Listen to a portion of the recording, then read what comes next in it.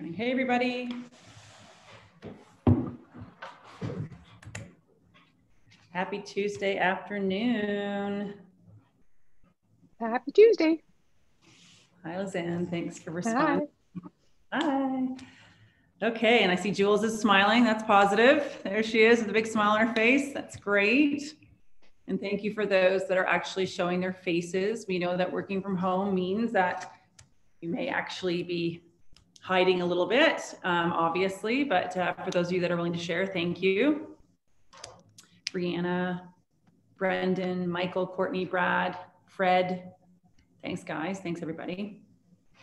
All right, so we are going to get started here. You'll do that, okay. And we're going to go over to here to share a screen. Share. Okay, so we're sharing a screen. Can everyone see that? Thumbs up? Okay, thank you. Perfect. Okay, awesome. All right, so let's get started. We've got celebrations to get started with. And this month, there's been a few birthdays. And today in particular, we have Darren Scopus. Happy birthday. Roberta Bandera coming up in 2 days. And Aaron Quinn has a Halloween birthday, which I feel like is a little fitting for some reason. And then happy anniversary. We've got anniversaries. So these are your anniversaries with Keller Williams Neighborhood. Michael Cambridge is a year in. Nadia Violo is 2 years. Rory, 2 years. Laura, 2 years. Daniela has been 3 years. Diane Leahy, 5. Aaron Quinn, 7. And Kat Lubienski, 6. Oh, and I missed Joe Bacozzi. Thank you. I missed Joe's year there. 3 years for Joe Bacozzi. So congratulations, everyone. Really exciting. So there is a newsletter that comes out from Keller Williams International monthly. Monthly, they send out the newsletter. Yes. And yeah, and let me just do that there. Whoops. Now, there we go. Middle. So what's really neat is it tells us where everyone stands within Canada.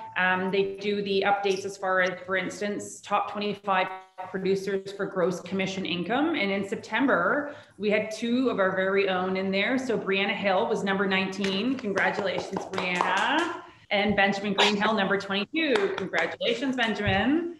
And then we also had 2 teams in the group, and that is 2 producing associates. Farquhar Advantage, Courtney and Rory were number 19. And number 23, the Karen Skoglund team, Jackie and Fred. Congratulations. So that's making the list for Canada, which is really exciting. I'm going to let my partner here take over this section. All right, so obviously you guys have seen the Y4C2Ts, although you may see a slight change that has happened. So with everything going on this year, Keller Williams is actually the first brokerage to adopt equality in their Y4C2Ts.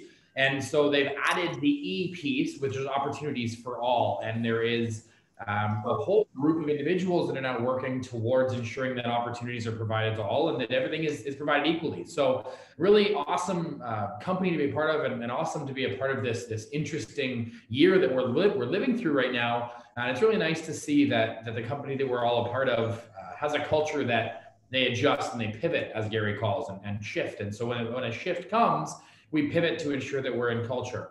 And so, I mean, this is something that I go through on a regular basis with the whole process of here. Win-win or no deal is a part of every conversation I have. Integrity, always do the right thing. Customers always come first. Commitment in all things. Communication, seek first to understand. Creativity is ideas before results. Teamwork, together everyone achieves more. Trust begins with honesty.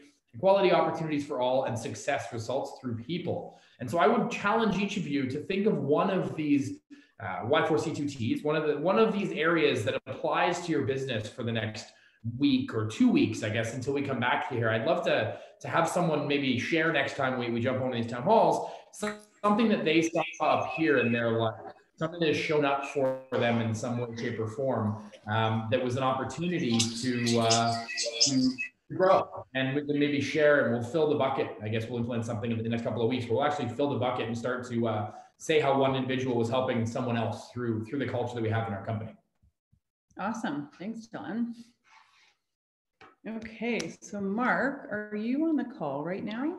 I am. There I you made it are. here. Yes. Hello. This is your corner. All right. Hello, everybody. For those of you who have not met me, hi, I'm Mark Kadeski. I'm here to help you with any questions you may have in your regular day-to-day practice. And I wanted to just talk about a couple things today that I'm seeing that can cause some issues for you, for all of us, if we're not careful. First of all, if any of you does business sort of outside the, well, I don't know if you'd call it GTA, Hamilton, and then further towards St. Catharines in that area, you tend to see quite a few mirror postings, and you see them within the GTA as well. And I want to be clear on a couple things. First of all, a mirror posting, if you saw the property on Stratus, on MLS, or on realtor.ca, if maybe your client told you about something out of town and you're not a member of the St. Catharines board or whatever, and you found it on realtor.ca, the only way it got there is that it's listed. And listed by definition means representation, which means that is a listing. Okay, so to make ourselves very clear, you may not contact the seller directly because you're prohibited from by the Real Estate and Business Brokers Act from doing so, unless you've got written instructions from the listing brokerage to contact the seller directly. Okay, and how you'll know is it'll tell you in the remarks for brokerages that you should contact them directly, because with their mirror postings, there are different levels of service. The brokerage may do absolutely nothing other than put it on MLS. Which means the seller, you have to contact them to book appointments, all offers go through the sellers, et cetera, et cetera. Or there may be a different level of service where the brokerage actually does do more for them, like having the listings go through them, the appointments go through them and offers. Okay, so you have to read very carefully to make sure that you don't get yourself into trouble with RICO. That's number one. Number two, there is a form that you, in most cases, should be using. Oh, I'm not allowed to, I can't share my screen, but it's Form 202. And that's a form that's commission agreement for listed property. In most cases with the mirror postings, you'll see that down at the bottom, they're going to pay you because they're required, according to board rules, to offer remuneration. Excuse me. But it doesn't say how much. So they might offer you $1 or $2. That's coming from the listing brokerage. But the real money is coming from the seller. So you've got to make a commission agreement with the seller, again, provided you've got permission from the listing brokerage to do that. And I would, even before I showed the property, get that Form 202 signed so you don't run into aggravation later on when your client likes it and then the seller tells you they're only prepared to pay you 1 point or something like that, which means your buyer's going to have to come up with the rest, and they're not going to like that if you've got your BRA signed, which, by the way, makes it even more important to get your BRA signed ahead of time. Okay, that way there's a commitment for commission payable to you. All right, now, all right, so that's it as far as mirror postings. Any questions? No? Okay. Another thing that I have seen lately is in the chattel section, for example, agents put as per MLS listing. I think that's dangerous because things can change. There can be misunderstandings. It's always better to spell it out in the offer itself as to what is included, and don't put S/S, spell it out in full. Again, we don't want to have any misunderstandings where our buyer moves in and they're not getting what they expected to get and what you told them they were getting. And then the seller says, no, that's not part of the agreement, because there can be misunderstandings there. Spell it out in full, whether it's the chattels, whether it's the legal description, whether it's anything else. Okay. The other thing with respect to chattels is for fixtures, for rental items, I think it's imperative that we all ask our sellers, is your hot water tank, your furnace, your air conditioning, your alarm system, is it owned? Is it rented? And is it rent to own? Rent to own and rented is two completely different things. And you need to make sure that they can be assumed, those rental contracts. And if it's rent to own, you may find yourself buying for the buyers when it's your listing. You may end up having to fork out money because you didn't ask your seller the question.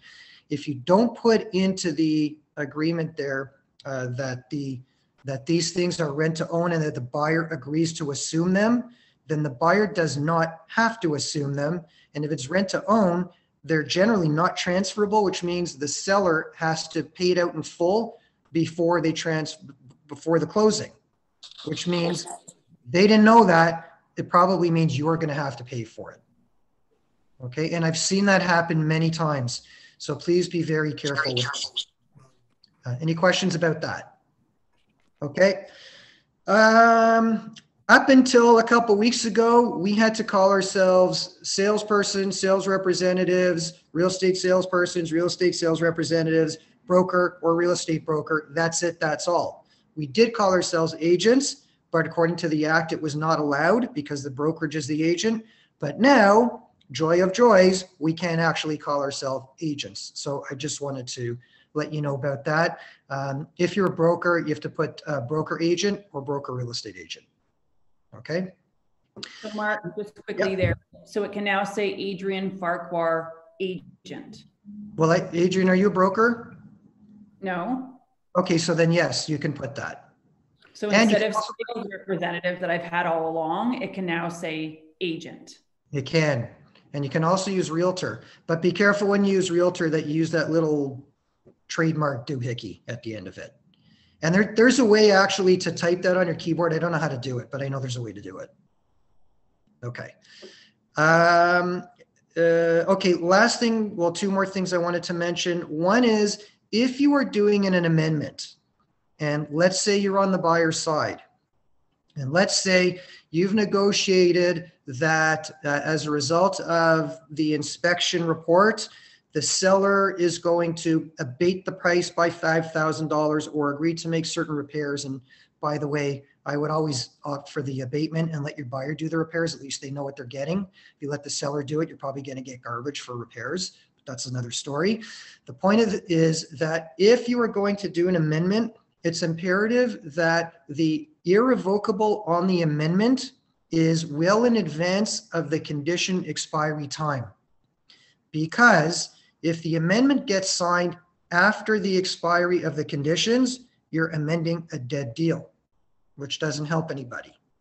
Okay, so please remember your deal is dead if the amendment, well, it's not, if the condition doesn't get removed before the condition expires because you didn't get the amendment done, your deal is dead. So if the seller decides last second, no, I don't agree, I'm not going to do it, your buyer still has the opportunity to waive the condition if they want to proceed, notwithstanding that they didn't get what they wanted from the seller. Okay, so just to be clear, if it's still during the conditional period, the amendment, if it affects the conditions, has to be signed by both parties, agreed by both parties before the condition expires. Then you can go ahead and waive or fulfill your condition. Okay, any questions about that? Okay. Last thing is Rule 108. This is a TREB rule. I'm on the Professional Standards Hearing Committee at TREB, and these things come up on a regular basis. They're really, really cracking down now on, I can say, agents who are circumventing the TREB system by doing things like not indicating that it's a link if it is, or calling it a freehold property when it's not, or not mentioning that it is a parcel of tied land or anything like that. So anything that you are doing to sort of circumvent the system so that your seller ends up getting more money as a result of a misclassification, or if you're putting things on MLS that really are not for sale, like it's sold already, and then you put it on there and then you remove it immediately, that's problematic as well. And you're going to get whacked. You're going to get found out and you're going to get whacked. And they've just increased the fines, I think, to, Adrian, do you remember what it was? It was more than $500, right? I believe it is $500, the fine. Yeah, it's 500. And if the brokerage also gets fined, then I'm not sure how your contracts read, but probably you have to pay the brokerages too. So behave yourselves is the point. Okay. Any questions about that? All right. If you do have any questions. Mark, I do have a quick question. I had an incident early this year where there was a listing down the street from mine. The houses looked identical and they misrepresented the square footage of the house, like drastically, like by 1,000 square feet. I made complaints. I did it in a whole bunch of different ways. I have never heard anything. My sellers were livid. So is it not up to TREB to actually get back to the person who makes the complaint and say, this is how it was resolved? No, you have to ask to be kept in, to find out what the result is. Otherwise, as far as I remember, they don't tell you unless you ask them to tell you. Well, I did. I sent so many emails saying, please, let me know the status. Please let me know the status. I never heard crickets. I'm sorry, because the screen is being shared. I don't see the whole gallery. I don't know who's speaking now. Oh, it's Lizanne. Oh, hi, Lizanne. Okay, hi, thanks. Mark. Hi. I've got another hearing on the 9th of November. So I'm going to ask what the story is. And how if you want, I can forward you the emails and stuff from way back when, because actually, the other issue was it was the Oakville board too. It was an Oakville property. So that I can't help you with, unfortunately. I don't know what their policies are. Okay, because I think I put because it was listed on both TREB and Oakville, I put it through the TREB board. So I don't know. Oh, you did? Yeah, I did. Okay. Because it was listed on TREB, so I put it through the TREB board, but it was an Oakville listing. Okay, so that's fine. If it was on TREB also, then I'll try. Okay, I'll forward you the stuff after. Thanks. Okay, thank you. Okay. Any other burning questions while we're here? All right, please remember, if you do have anything at any time, I'm always available and I'm happy to help any way I can. So it's 416-707-1626, or you can email me at mark@ask-mark.ca. Okay, thanks, Adrian and Dylan. Thanks, Mark. That was awesome. Great. I'm just going to go back to sharing our screen here. That one. Thank you. Okay, perfect.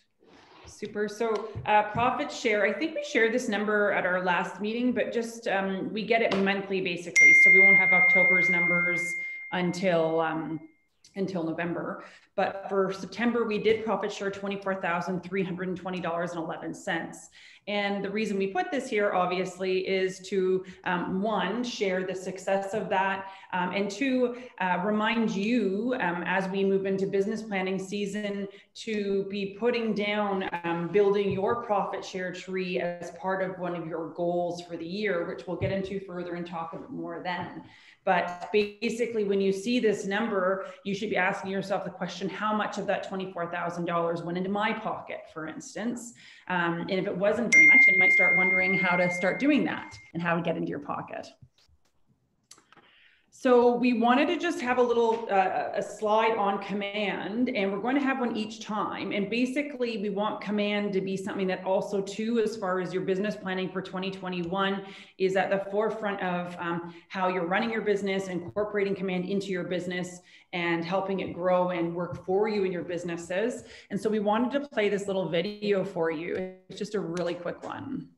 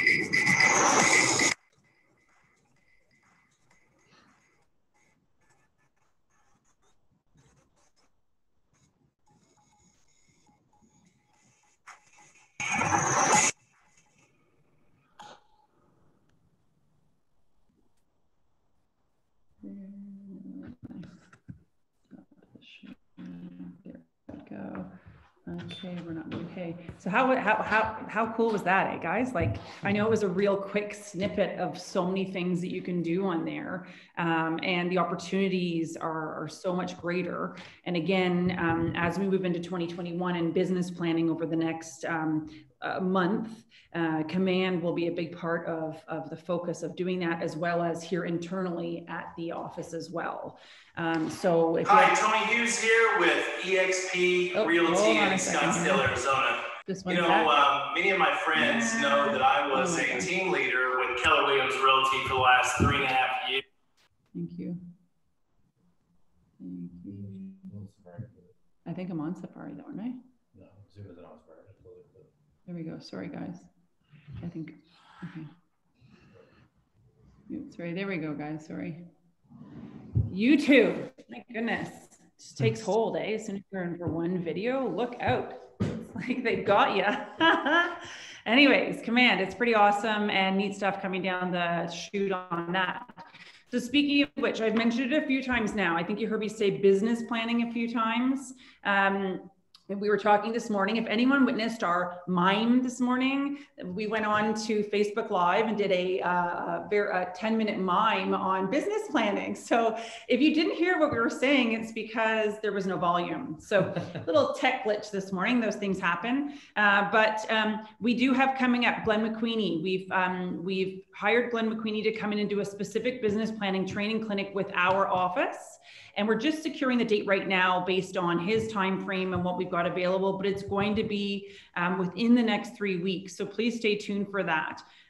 For those of you that have heard Glenn speak before, he's a fantastic speaker, very engaging. The time will fly by and it will give you a very good framework for business planning for 2021. And I just want to go back to here for a minute. Thank you.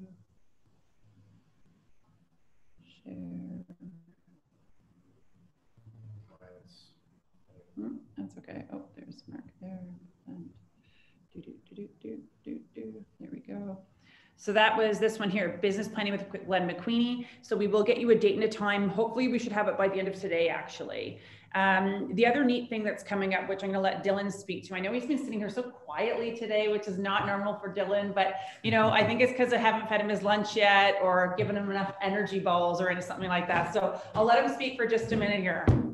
So I'll touch on a couple of things we have coming down the pipeline. So as I'm sure a number of you are aware, I'm sure Mark can even touch on this as well, that as of, I believe it's October, we're able to open a personal real estate corporation. And there can be a number of different advantages to a personal real estate corporation. And there also could be some disadvantages that we want to make sure you're all aware of. So on November 3rd at 1:30, we will be having a power team led by Per Homer will come in and will speak to us around some of the pros and cons of a personal real estate corporation.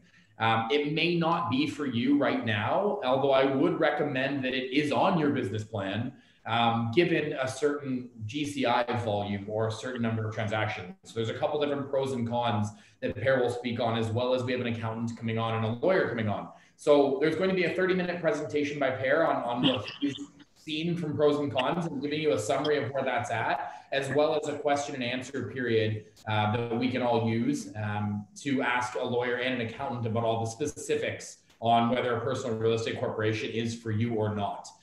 So definitely stay tuned to the Facebook page. We will be sharing out some graphics, hopefully later on today, if not tomorrow, on how you can go about registering for that. It will be done virtually through Zoom. And we will also be continuing on a monthly basis with updates. So because this is so new, there's a number of accountants out there that actually aren't even doing it yet because it's still changing. I've been standing by very patiently on my end to say, okay, where are we at? So I wanted to ensure we continue to support all of our agents through this. I'm the OP of 2 market centers, one in Portland and one in Phoenix. My sales team in Portland, Oregon, has expanded into over 96 cities across the country. Sorry about that. And so what we're going to do is ongoing, once a month, we will continue to have a PREC update. And it will be an hour session once a month where we'll go over a high level of what it is, and then we'll go over any updates that may be applicable and then have question and answer. So similar to if you have questions regarding writing offers and whatnot, you can reach out to Mark anytime. We want to have a resource available for you so that you have a team around you and team within that. If you decide you want to open a personal real estate corporation for some tax advantages or for protection, whatever liability protection you may want, that is available to you. So that will be coming next Tuesday, November 3rd at 1:30 p.m. And there will be a link that will come out through the Facebook page that we'll send out to each of you as well. I would definitely recommend 200,000, 150, 200,000 gross commission is probably the minimum they're recommending for the most part, but it really comes down to what your net is to make tax advantage of it. And so definitely come on and check it out. Learn more about it. We will have ongoing sessions once a month where we'll update you on any personal real estate corporation information required. Awesome. Thank you. And then daily, if you're looking for something to do a training on, there's always live training through KW Connect. There's the link there. And you're welcome to click on that. And it's all free training on there. And it's coming straight from Keller Williams. Okay, I'm going to stop that share there. Super. Bold is on right now. Yeah, on the call right now. Who is enrolled in Bold that's currently on the call right now? Lizanne, yes. Rory. I'm about to go. Today is a great day to pause. Who's that? Someone, oh, there we go.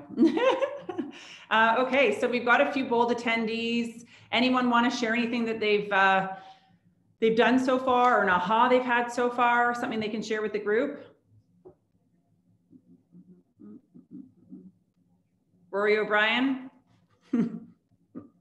I was just going to say today's my first day. Today is my first day because last week was busy and my partner was away. So I missed last Thursday. So I'm catch up time. I'm going to be double Bold today. Okay, great.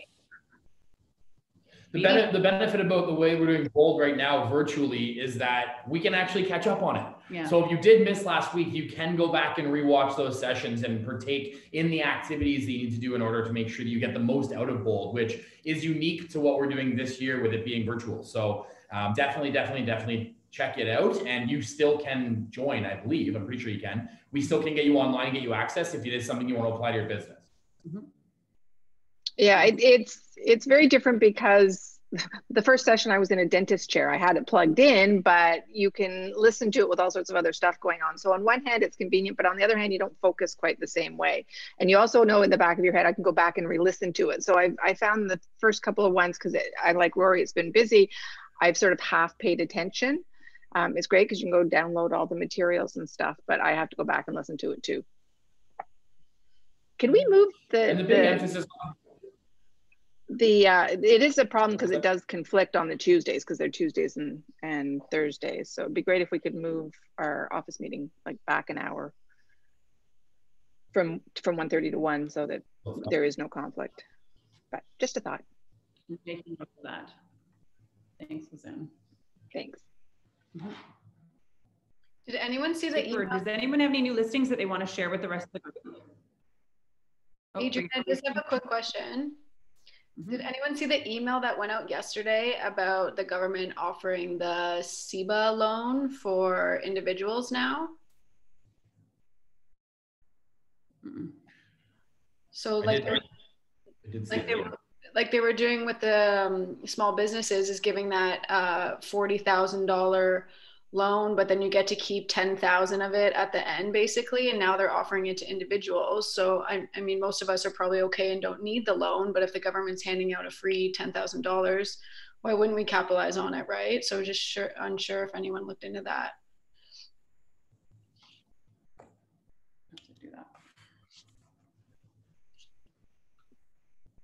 They also released something a week or two ago where there was an increase to the amount. So we'll get some more information. We'll reshare it on the Facebook page. So stay tuned to that if it is something that you need or some more information you're looking forward to. If we don't have the answer, we'll get it for you right away. Awesome. Anything else anyone wants to share? Any listings they want to share with the group? Was that just a fly above your head, Brianna? Hi, I want to talk. Hi, I want to share a list. I just wanted to talk about the listing that we have currently that is for sale. It's a beautiful townhouse, freehold. 3-bedroom, 2.5 bathroom. It's on Grand Avenue, which is near Park Lawn and Lakeshore. 2-car parking, ground level walkout to your private fenced backyard, and all of the non-sexy stuff like roof, furnace, AC, etc. has just been replaced. So, and they're all owned, which is nice. We're meant to be having offers today, and we don't think that we're going to have any. So, like, come on, people, get your people through. Let's do this. $998. Super. Anyone else want to share a listing?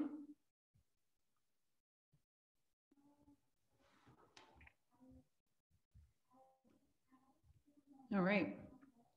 We're on Quiet Tuesday. Adrienne? Yes, Mark. Could I mention one more thing about the mere postings that I think is kind of important? I don't know, to have like, I need less than a minute. Is that okay? Sure. I don't know how many of you are dealing with them, but in case you do, quite often they're going to ask, the sellers are, for the deposit to be kept with their lawyer. I would suggest that you at least try to keep your buyer's deposit in Neighborhoods trust account instead. Most of the time, they're not going to give you a hard time. They'll say, okay, fine. And your buyer's money is protected better in our trust account because we have the act to contend with. Lawyers have different criteria, and it's possible the money might be dispersed without your buyer really wanting it to be dispersed if the transaction doesn't complete. So if you can, try to get into Neighborhoods trust account rather than the seller's lawyers. That's all I wanted to say. Great, thank you. Super. Anything else to add today? Yeah, one more thing I will speak to. I actually went on my first Wealth Building Wednesday not too long ago. I'm not sure if you guys are aware of it, although Jason Abrams and some of the leaders in our Keller Williams community are now featuring Wealth Building Wednesdays every Wednesday. And it's really informative and insightful to show different ways that we can generate wealth. They talk about profit share. They talk about real estate investing, some different real estate investment strategies that would make sense for you or for your client. They talk about different ways to increase number of transactions with ease. So we're going to share that link as well to the Facebook page. You're going to start to see a lot more communication on the Facebook page, as I mentioned a couple of weeks ago, trying to give you guys as much information as possible so that you can really kind of take advantage of the training and the information that we have available. There's so many different ways to build wealth within this organization, and they touch on it every week during Wealth Building Wednesdays. So it is open to everyone. It is done through KW Connect, I believe, but we will share all the information following at some point in time this week for you to get in, and it will be going on every single Wednesday with Jason Abrams and head office. Awesome. Great. Thanks everybody for being here today. Have a great Tuesday, a great rest of your week. We'll be back with a note from Dylan and Adrienne and updates on Friday. And we will see you again shortly. Thank you for being here. Bye. Bye. Have a great day.